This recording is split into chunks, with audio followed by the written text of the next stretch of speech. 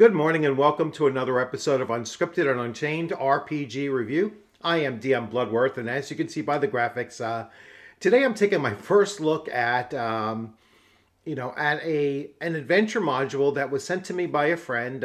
He asked me to, take a look at it. He of course said that, listen, this is just a, this is meant to be very amateurish looking, kind of like as if a 12-year-old wrote this module in 1985. And so once I opened it up and I started taking a look at it, I was like, yep, that definitely hit it on the head, right from the artwork to the type that was used, the font that was used, really has that that old school feel of it. And the more and more I took a look at it, the more I was really impressed with the fact of, just how it comes off. And, these are the kinds of hidden gems. I'm going to call this a gem. These are the kinds of hidden gems that you find within the OSR. And at generally very low price points as well. This is only $2. It's on sale until October 31st, and just $2. And the adventure module is 23 pages long, so, or somewhere around that bounce.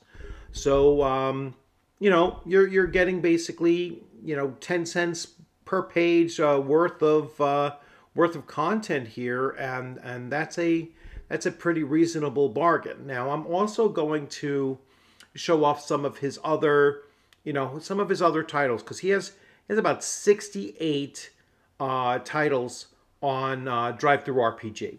So without further ado, let's jump right into Die Pig Orc. Now I will also mention, just as a warning, that there was some foul language in the content of this. Now, I'm not going to go through the entire adventure because I don't want to create any spoilers. I'm just going to read off a few of the things that really stood out to me. So it was, don't want to blow it for you. So here we go.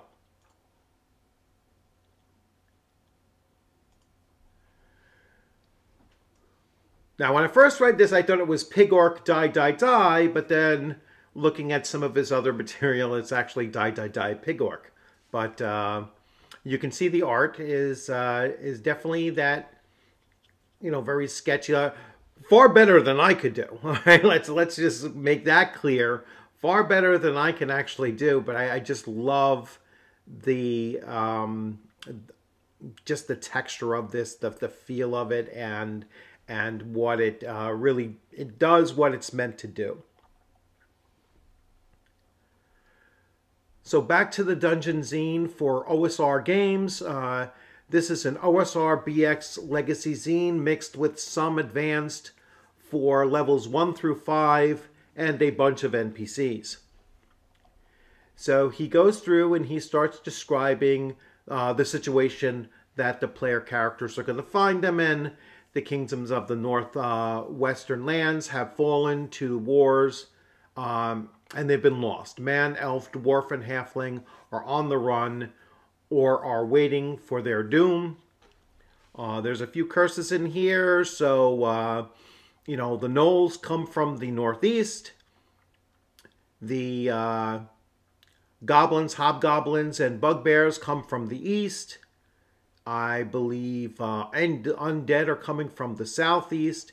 And here you have a hand-drawn map along with the typing of the various locations.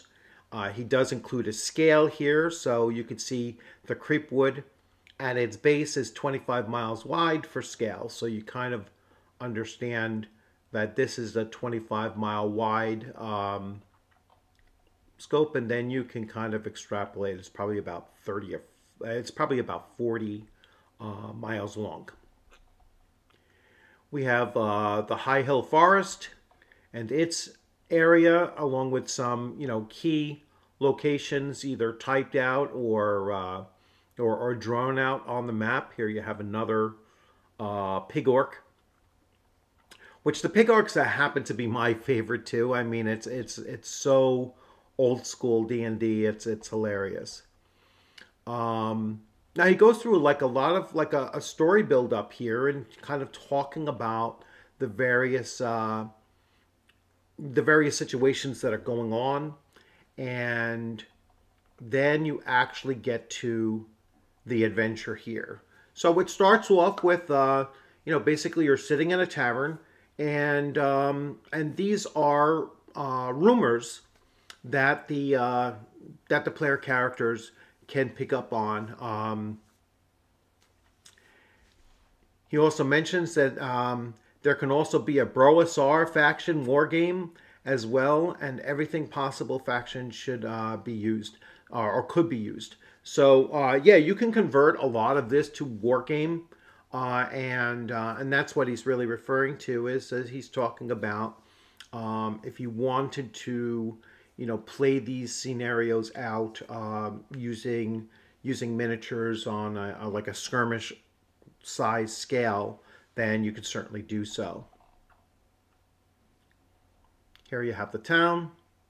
Again, everything hand drawn. Everything, the typing, the typeset is something that you would see from an old word processor in the mid '80s. So it really is a nice look to it.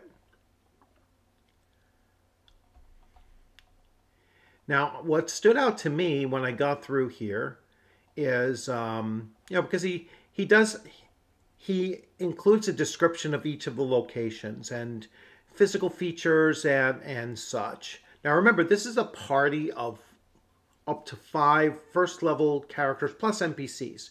So, and I'll get to that a little bit, but when you start looking through some of these town encounters, so the daytime, you can encounter 22 brigands. I'm like, holy cow, that's a heck of a lot of big brigands. And then I looked at the treasure. I mean, if the players, hopefully the player characters have at least one wizard with a sleep spell, and plenty of ability to handle taking on 22 brigands. But the payout is 1,000 silver pieces, 7,000 gold pieces, and gems totaling a total of 1,520 gold pieces. A first level group defeating this many brigands and then gaining the experience from gold collected alone, most of them are going to push above into second level just from that one encounter. Encounter number 4, I'm just going to point this out, that they could encounter Rakshasa. Well, I always have trouble with that name. So 3 of them. So this is a party wipe scenario. If they actually end up encountering 3 of these and they end up on the wrong side of their anger. So I was like, wow, that's a pretty hefty, that's a party kill right there. Nighttime doesn't get easier. 5 whites. All right, that's a party wipe right there.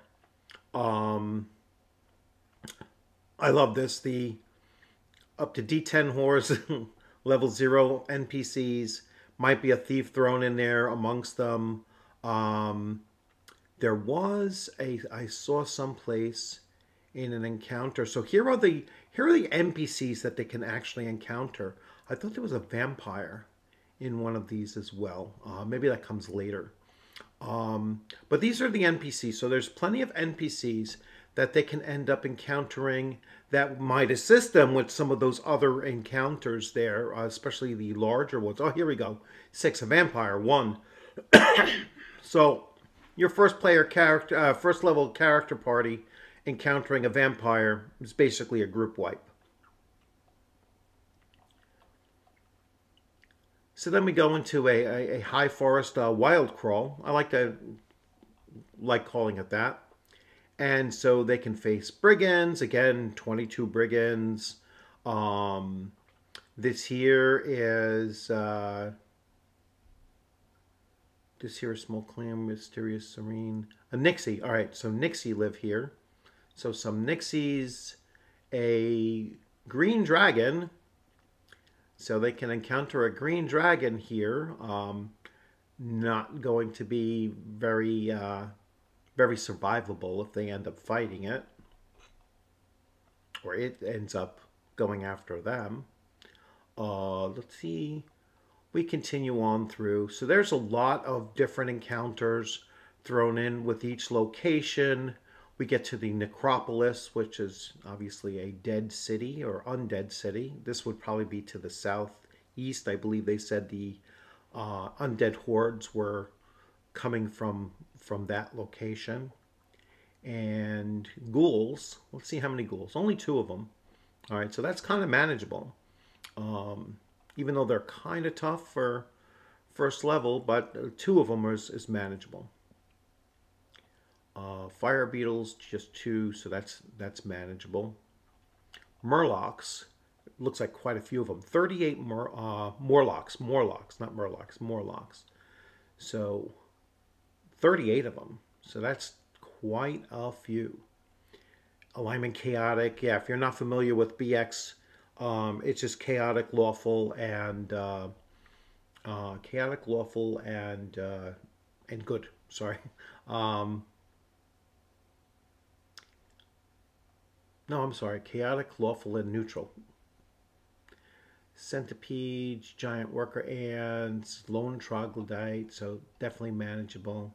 Again, another handcrafted map.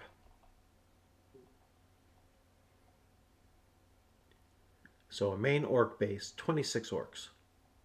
All right, so that's this should be a major battle. Warning PCs that they should have as many NPCs as they can. Yeah, so that's where it is. It's not just 5 characters going against them. Hopefully they pick up many of those NPCs along the way to assist them to deal with some of these challenges. And we can see 5 ghouls, 1 zombie. That's odd that you only have 1 zombie, but pretty cool stuff. And then at the very bottom he says, so 24 pages, all of content. So that's pretty impressive.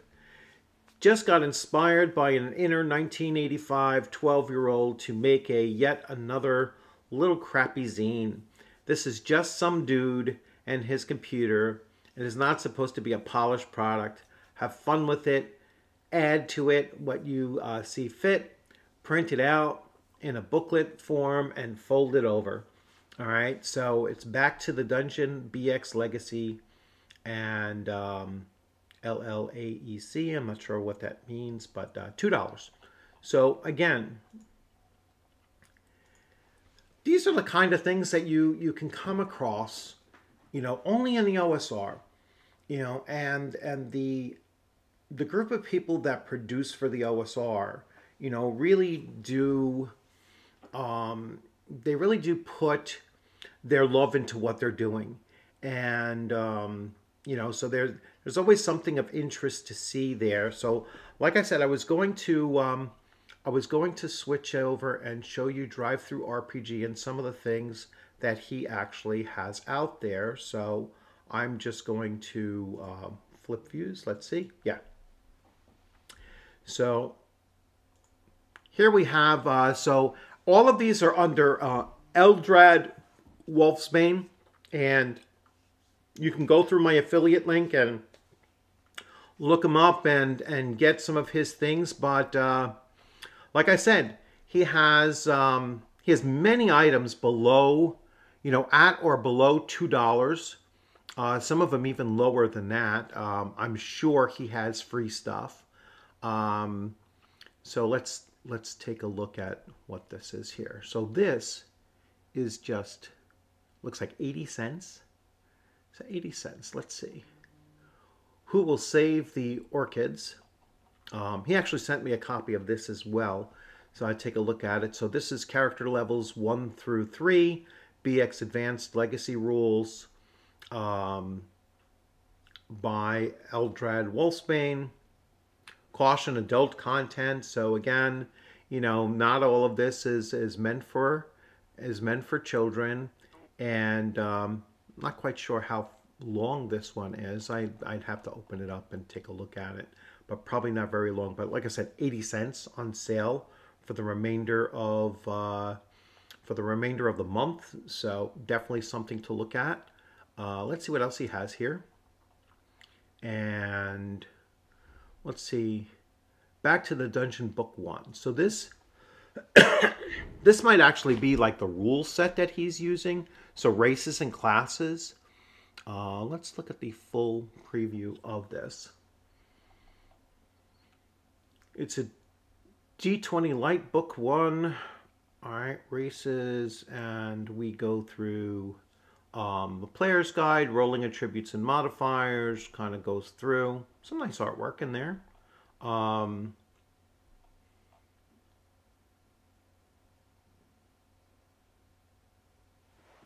So originally produced or designed in 2003. So again, going back quite a ways. And this is a 17-page preview. So I'm sure that it, you know, it has quite a bit there. Again, just love the fact that the art is hand drawn and, you know, and not meant to be overly polished or anything like that. So that's pretty cool. All right. And again, that's only $1.60. At full price, it is $2.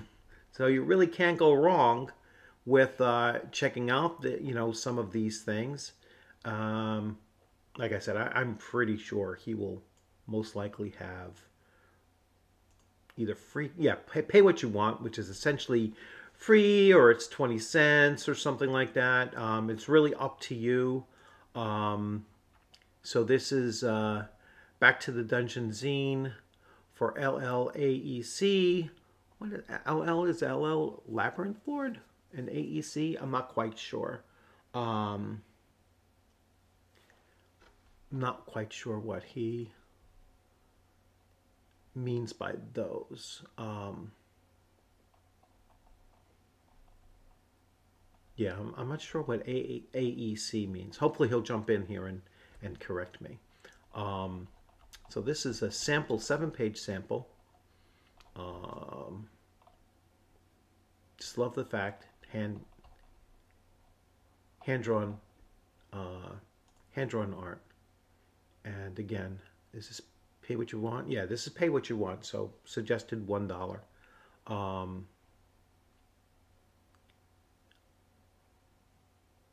Remastered.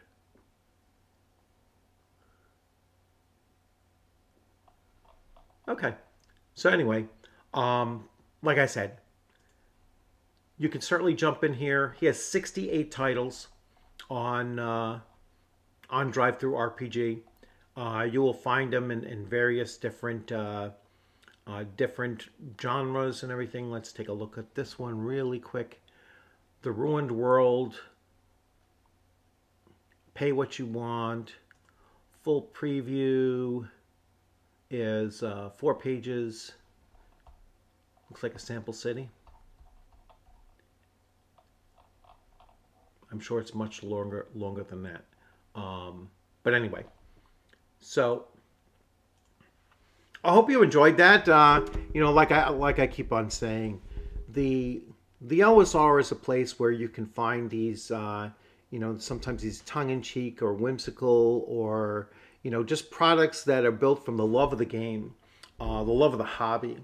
And they put them out there, and like I said, they're very cheap, oftentimes free or pay what you want, and this is just what creators like this like to put out there, so that you can, you know, you can jump in and you can bring yourself back to a time when you might have been a young teenager doing things like this yourself, you know, and you know, or just pulling ideas and stuff about, you know, how do I write adventures and put them together, and, you know, what are some common elements that many different creators use if you're looking to start doing this kind of thing yourself. You do not have to be a polished professional in order to produce fun, quality, materials to be used at your gaming table. So once again, thanks for joining. I hope you liked this video as much as I enjoyed taking a look at this and doing a first look at Die Pig Orc. So as always, thanks for joining. Have a great day.